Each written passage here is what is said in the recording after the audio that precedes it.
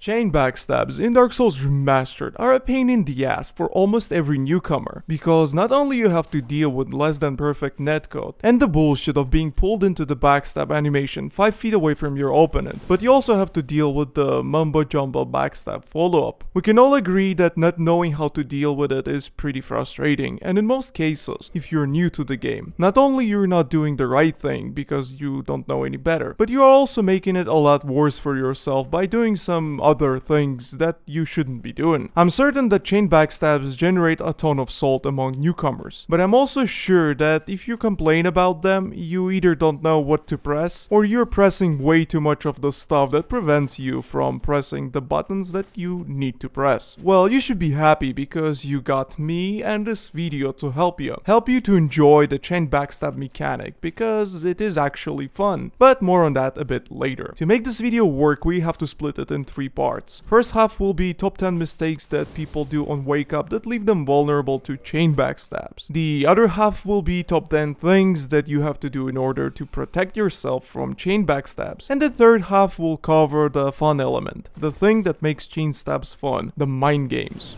First up, the things that most newcomers get wrong.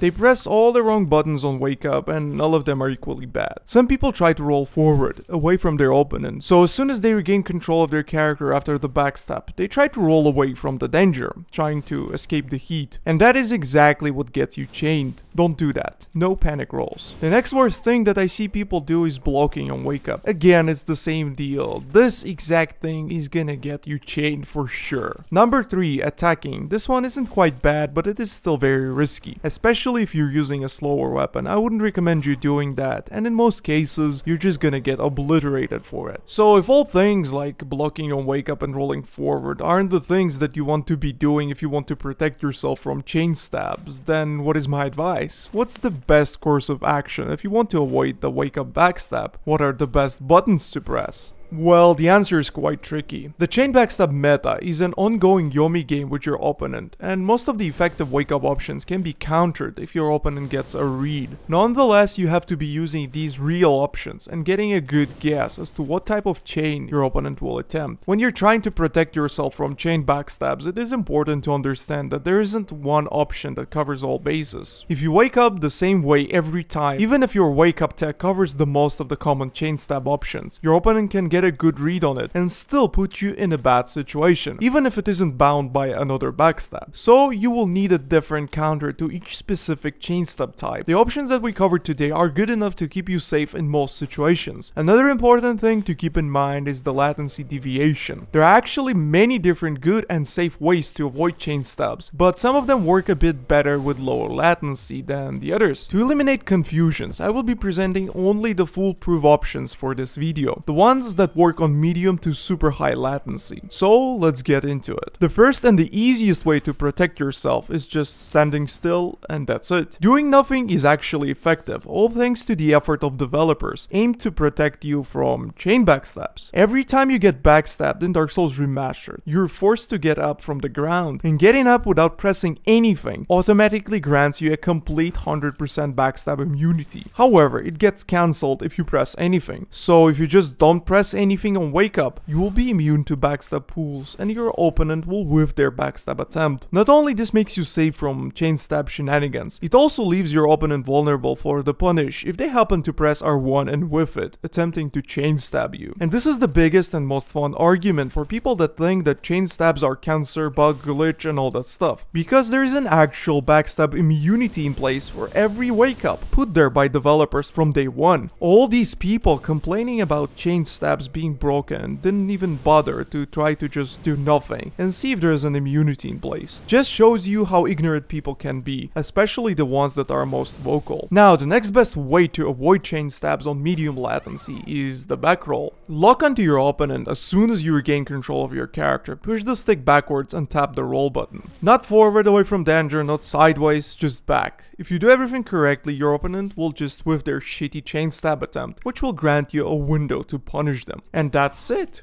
pretty much all the tech that you need in order to be safe from chain stabs. You either roll back or just stand still without pressing anything. It is very simple yet super effective. At this point you can tell that chain stabs aren't really difficult to avoid, like at all, and people that complained about them are just being silly. But you're probably wondering, why did I say that chain stabs are fun? What's the fun element here? Well, the fun comes from the fact that in order for your opponent to chain stab you, they have to get around the built-in immunity, and to do so they have to use mind games. Even the standstill, as safe as it is, can be countered with a little trick of attacking your opponent on wake up, since you can cancel the immunity with some damage. But not only that, standstill is actually susceptible to kicks, and being kicked on wake up puts you in a really bad situation. In other words, as I have said it earlier, there is no 100% sure way to avoid chain stabs. However, your opponent has to get a good read or a good guess on you in order to execute it, and that's the fun part. Normally, the easiest chains involve catching panic rolls, so you just line yourself at their back and look for that R1, or just buffer it into parry. You can be a bit more elaborate and try to predict the direction that they will take with their wake up roll and get the chain this way. However, countering standstill is a lot harder and requires more effort, especially when you consider that a counter to standstill loses to wake up backroll. The chain stab meta operates on reads, and there is a huge risk associated with it, since failing the chain stab and not cancelling your R1 can potentially put you in a very bad situation. So if your opponent is fishing for the basic panic roll chain stab, you can punish them pretty damn hard by just not doing anything and waking up without pressing a button. But if your opponent is good, you will have to be making reads. Well, they will also have to make good reads, that's the whole point. Anyway, let's sum this whole gig up in several simple points. Number 1, chain stabs can occur only if the backstab immunity is cancelled. Number 2, doing anything on wake up cancels the immunity. Number 3, waking up with backroll or no inputs is very effective in most instances, even at super high latency. Number 4, in order to be completely safe, you have to mix up your wake up options to keep your opponent guessing. Number 5, mind games are fun because it makes your autistic Dark Souls PvP experience seem more like a legitimate fighting game experience, and that's cool. Number 7, profits? Anyway, if you have any questions, feel free to drop them in the comment section. I'll do my best to help you. Thank you for watching, and I'll see you.